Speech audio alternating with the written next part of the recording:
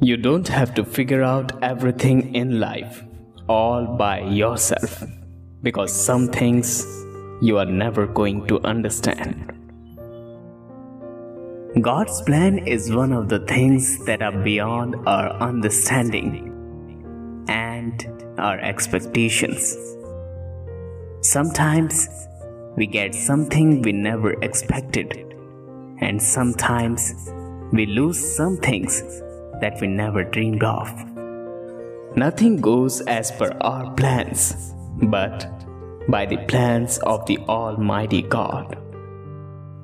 Similarly, what will be the next move of God is unpredictable.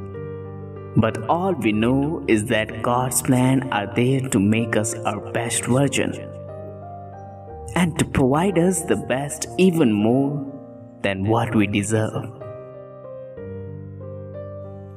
This is why sometimes when the weight of our problems pushes us in a downward direction, we must hand over all the burdens from our shoulders to the feet of the Lord.